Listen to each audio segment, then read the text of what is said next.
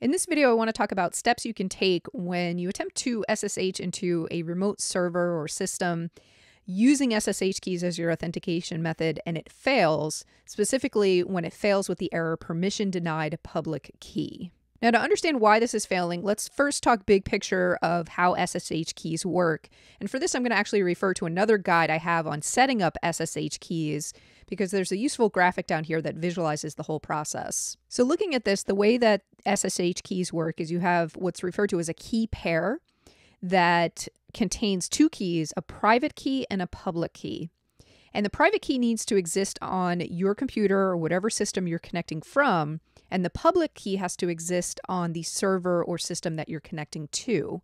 And when you attempt to make an SSH connection between these systems, the SSH protocol is going to read these keys and look for a match. And assuming it finds a match, it's going to authenticate you and allow you to have access to that server. Knowing this, if you're attempting to connect and it's failing, we basically have to check these two keys. We have to make sure that they're a match. We have to make sure they exist in the appropriate location on both systems. And finally, we want to make sure that when you're attempting to make the connection, your system that you're connecting from is actually trying to use the keys that you've specified. So with those checks in mind, let's go through that process and check each of those things. And to do this, I'm going to go back to the notes for this guide, and I'm going to start down here with step number 1. Making sure that your keys are a match. And the first thing we want to do here is move into our computer's SSH directory where our keys should be generated. So I'm going to bring up my command line window. I'm going to change into my home directory and that .sh directory. And I'm going to run a list command to see the contents. And from this output, you just want to confirm that you have the keys that you're expecting, the ones that you generated when setting up the SSH connection. And for this example, I'm going to focus on this last key pair I have in this directory called Susan's MacBook. This is the key pair I'm going to be using to attempt to connect to my server. All right, so I see those two files exist. The file without the extension is the private key. That's the one that must exist on the computer you're connecting from. And then the public key is the one that a copy of this needs to be installed on the server you're connecting to. And I'll talk about that in a moment, but before we do that, I want to just first make sure that these keys are actually a match. And the way I can do that, if we go back to the notes, there's a command we can run that is going to basically interpret the private key and output what the corresponding public key should be. And we can look at that output and compare it against the contents of our public key and make sure that they're actually a match. All right, so to do that, I'm going to run this SSH keygen command. There's a few flags added there, and then you just want to follow that up with the name of your private key. So I'm going to run that. All right, so this is telling me for that private key, this is the corresponding public key that it's expecting. So let's now look at our public key contents and make sure that it's a match. So I'll just use the cat command here that'll just output the contents of the public key file. And from this output, we want to focus on the key itself. So that starts with these characters and goes all the way down here to this equal sign. And if we look at the output from above, we can see that this is a match. So you can see the key starts with 4 A's, B, 3 N, etc. We see the same thing down here. You can see the ending of the key. It ends with this 6K equals. We can see that here. And we can assume that everything else in the middle is a match.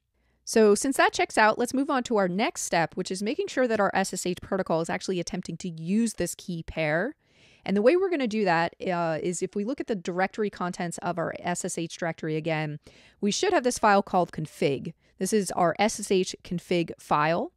And I'm going to just open it up here in command line using the Nano text editor. So I'm going to say nano config. And within this file, we want to make sure we have a line called identity file, and it should specify the path to our private key. And in my case, you can see I've got that line there.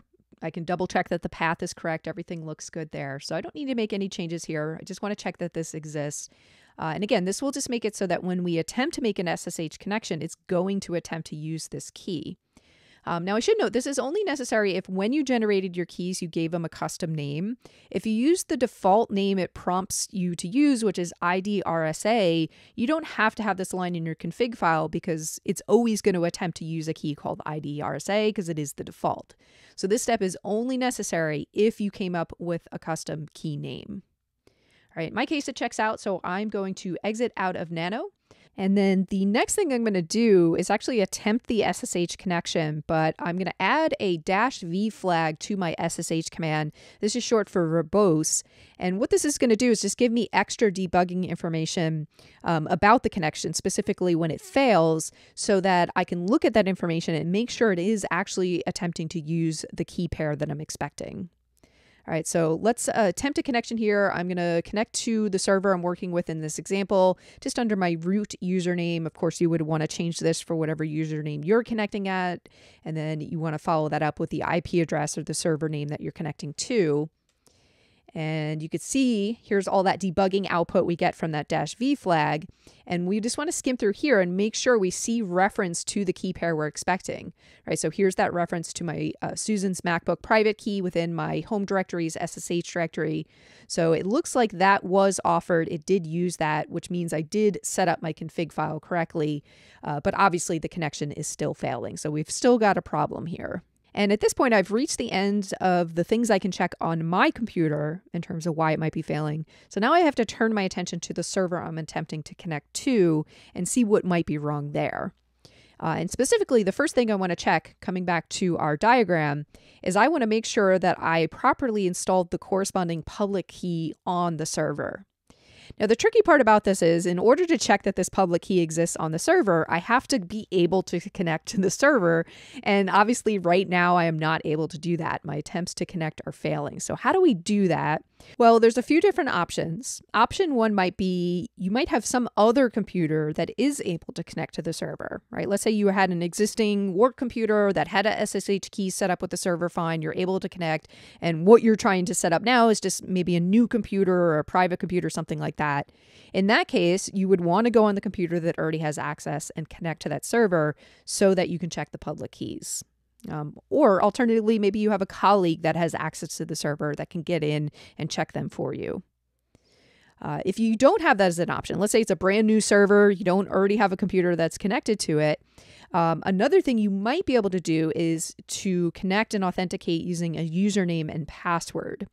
Now, in my case, that's not possible because as you saw when I attempt to connect to the server, it just failed, right? It failed. It tried to use the SSH keys. It wasn't able to connect. It never actually prompted for a username and password. And that's because this server is configured to actually not allow username and password logins just because they're considered less secure than an SSH connection. Now, that's not going to be the case on all servers. You might see that when you go to SSH in, it fails because your SSH keys aren't working, but it then prompts you for a username and password. And if you know what that information is, well, that's how you could log in and then you could check your keys. Let's say it's asking for a username and password, but you're not sure what it is, what your authentication password is for your server. Oftentimes you can find that information out from your server provider. And just to demonstrate this, let me go back and go to my server provider just as an example. This is DigitalOcean.com. I'm currently logged into my control panel, and the server I'm trying to connect to is this one right here called Demo. So if I go into my options here, there's an option called Access. And then within here, there's an option to reset my root password. And if I did this, it would actually email me a new password I could use to connect to the server. And the first time I connect, it would prompt me to reset that password just for security purposes. So that is one option. But again, in my case, this wouldn't even be an option I could use because even if I knew what a password was for that root user, because password authentication is disabled, I wouldn't be able to do that. So knowing that, that brings me to the third and final way that we can get access to the server, and that's via my server provider itself.